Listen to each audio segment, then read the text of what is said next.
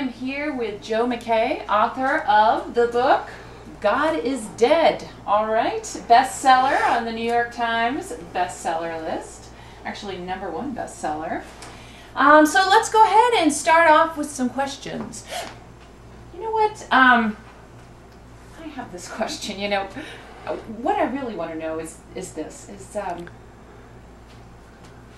who really thinks God is dead? I mean, who reads your book? I mean, is it people who think God is actually dead? Or, I mean, because I certainly actually don't really know anyone who thinks that God is dead. Or is it people just kind of curious about what's going on in that book? I mean, do you really, I mean, I know you wrote this book, but do you really think that there is no God? I mean, I have a hard time understanding how anyone could think that. I mean, besides all the beautiful creations in the world, the flowers, the sun, the moon, you know, I mean, it is a blessing. I think that, wouldn't you all agree that that is quite a blessing that we have every day, right?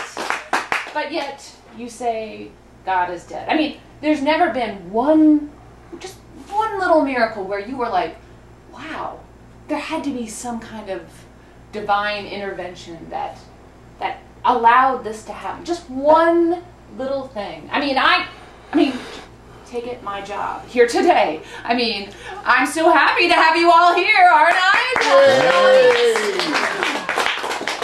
If I hadn't met my friend Shirley for coffee 3 years ago, who introduced me to her other friend, Mike, and we just happened to bump into Joe, my producer, I would never have been offered this job. I mean, I have to say, praise the Lord, that there was God that was involved.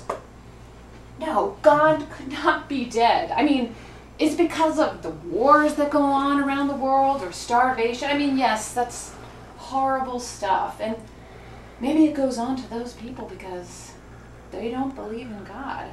I mean, I know that sounds very harsh and cruel, but I mean, I had friends growing up that they were Princeton professors. Actually, it was my friends' parents. They were atheists. Did not believe in God at all. But you know what's funny? Now that they've gotten older, survived a few quadruple bypasses, they're rethinking the whole God is dead thing. They're thinking, maybe there is a God. You know what? I think it's because they want to make sure that when they do pass on, that if there is a God, they're going to the right place. Now, ladies and gentlemen, I don't believe God is dead, and I kind of feel sorry for those who do.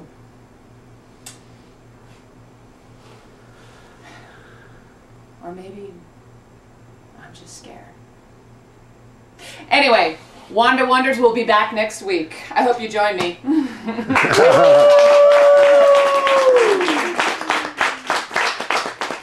And cut. Thank you very much.